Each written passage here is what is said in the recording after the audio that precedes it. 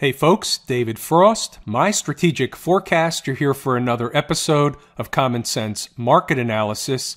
Today is Thursday, December 14, 2017. We're looking at a daily chart of the SPY or SPDR, which is the proxy for the S&P 500. And today was a down day, and it should come as no surprise to anybody.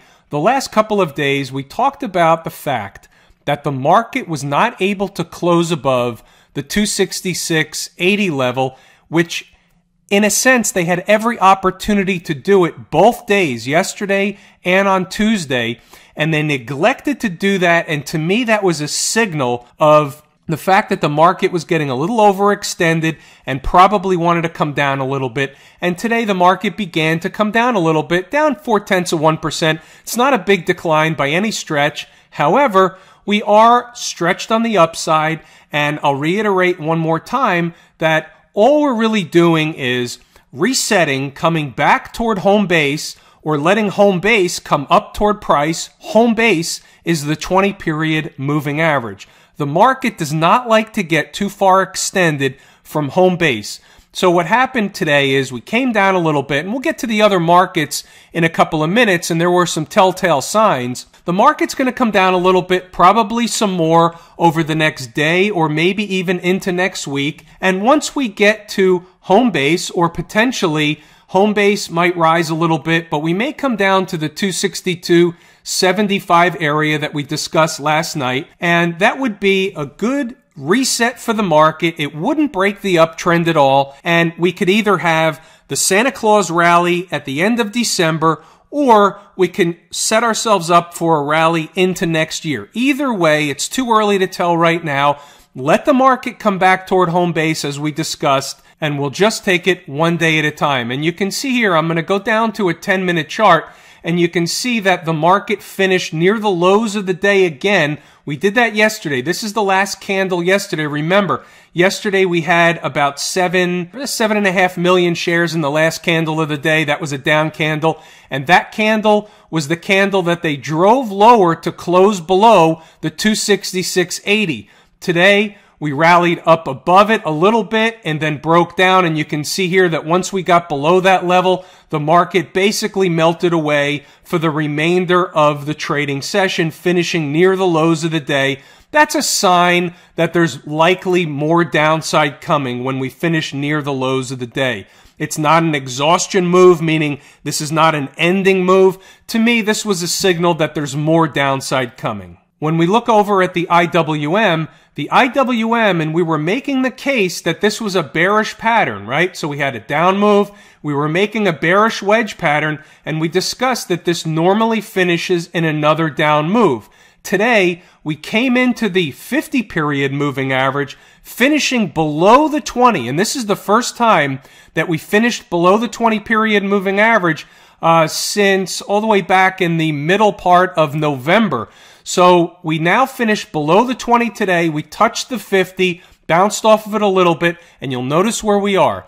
We're slightly below the upsloping trend line that's drawn over from the monthly chart. As a refresher, this trend line that we've been discussing literally for years connects the lows all the way back from October of 2011, and you can see us hugging that line, and we closed above that line the last few months. That's a very important and bullish sign, and now technically we're pretty much right on that line. When you look at the monthly chart, looks like we're over the line. When you look at the daily chart, looks like we're below the line. The line is not to the penny. It's not an exact science. It's more of a guideline. It's a trend line that we're using as a guideline. But you can see here that that line is extremely important. You can see how we traded above it here, around it here, got back below it, we gapped above it, now we're back to that line.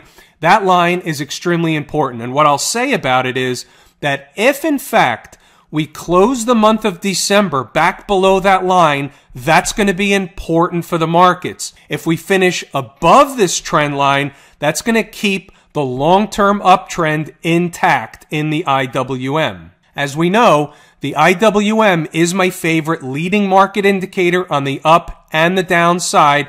I'm taking my cues from the IWM just about each and every day. If we continue down farther in the IWM, and I think we will, there'll be two levels of important support areas. The first one is 147.25. If we get a sell over the next couple of days, the likely scenario is we will find at minimum of some short-term support, if not long-term support, at 147.25. If we sell harder and we come through the 100 period moving average, this upsloping purple trend line, we still will find support around that 144.25, maybe it's 144.50, maybe it's 144 area, but in this general zone will be the secondary level of support.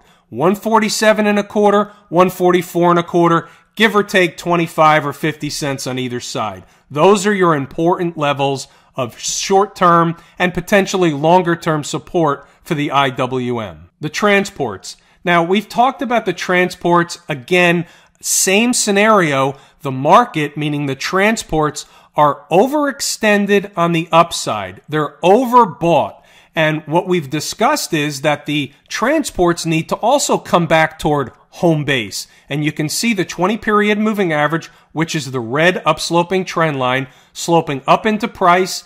And here today, we had a down move in price, down about 70 points. We were down a little bit more earlier, but finished down about 70 points, about 0.7%. And we're allowing the 20-period moving average, or home base, to come up into price, and price is starting to come down toward home base. Either way, even if we go sideways and let the 20-period moving average come up into price, that will be fine. This is not a bad pattern. This is not a market that's in any trouble. This is in an uptrend.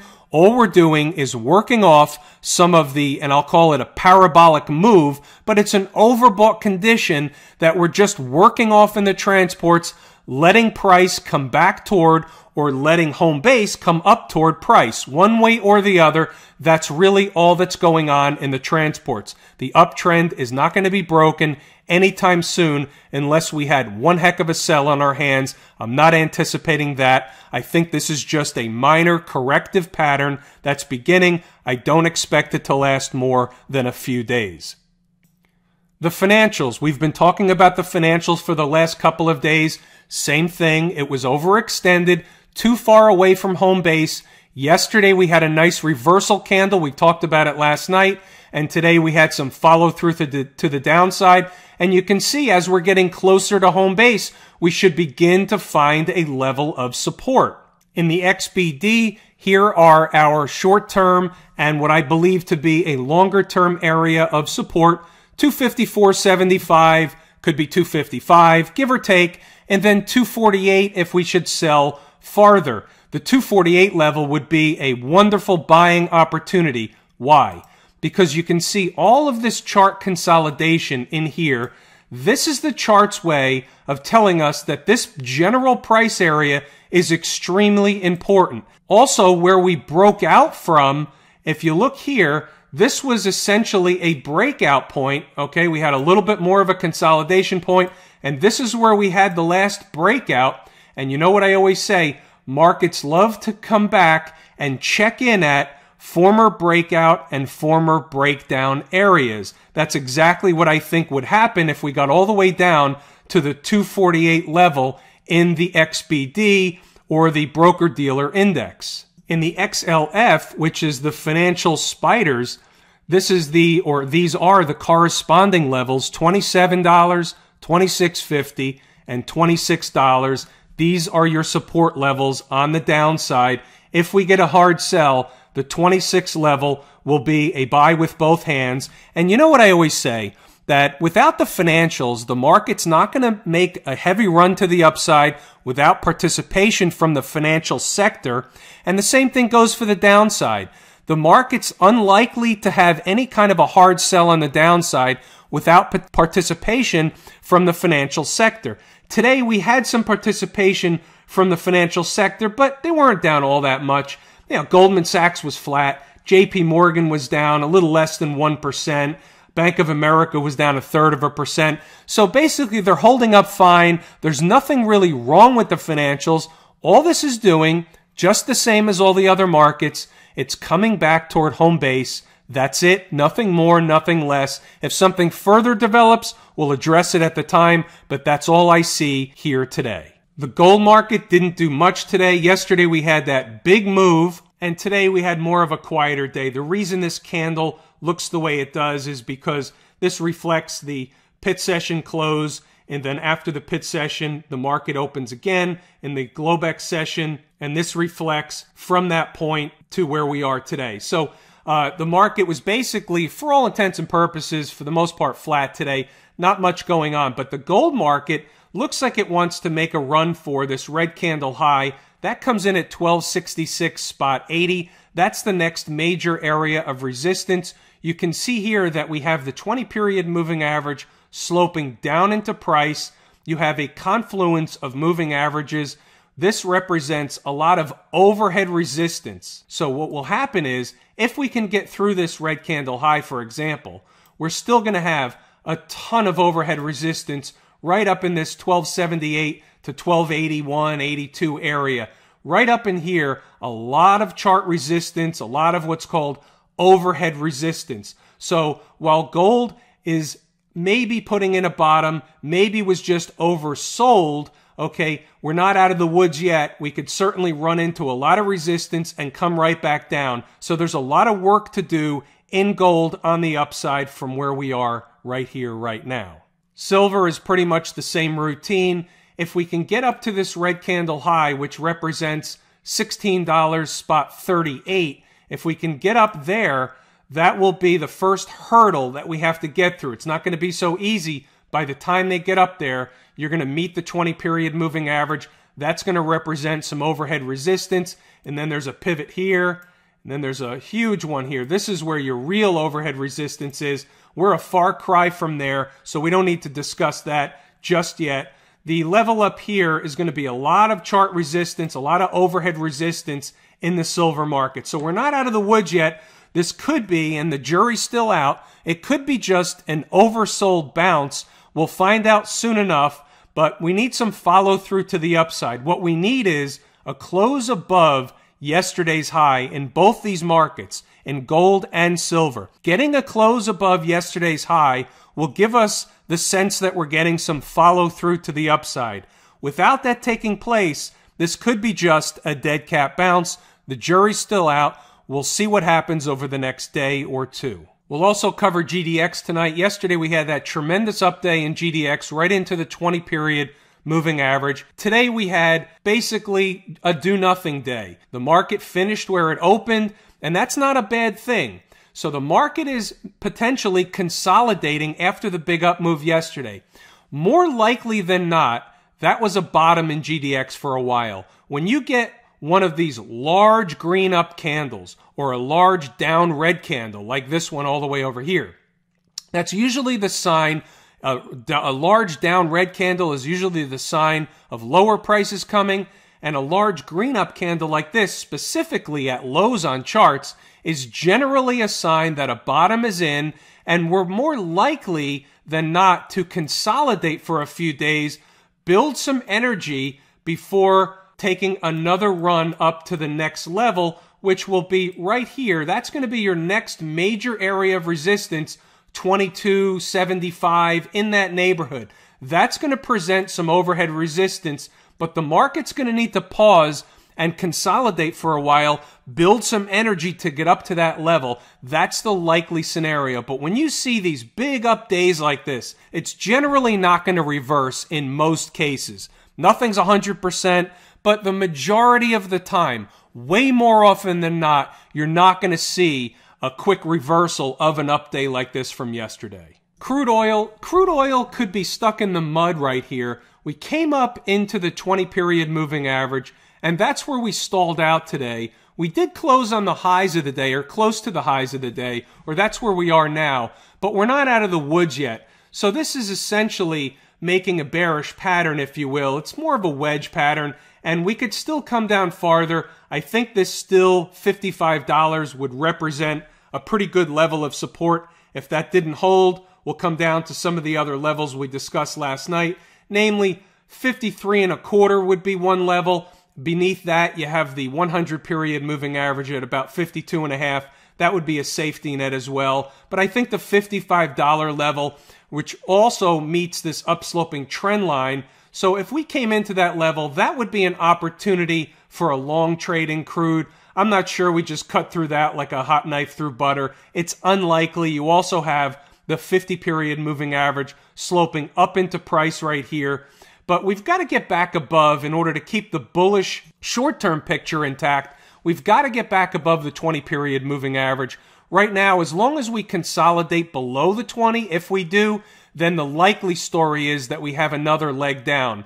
But still today, as it stands now, 55 would be a level of support. If we consolidated for a larger period of time, that would diminish the importance of $55, so we'll see what happens. We'll take it day by day. The bond market, here we go. So we're now back above the important 153.22 level. We had that tip off up here. Then we had the rope-a-dope down into the 50-period moving average. We talked a number of times that, to me, that was a tip-off. The day we closed above this level of 153.22, and this day right here, that's the day I said that's the tip-off that higher prices are coming. And we had a little bit of a downturn, worked off some of the short-term overbought condition. I mean, in just a few days, we went from down here to up here. Then we pulled back. That was just a normal garden variety retracement. If I measured it out, it's probably a 618 retracement. In fact, let me do that. Yeah, for the most part, it was a 618 retracement, a little bit deeper than that, but not by much, into the 50-period moving average.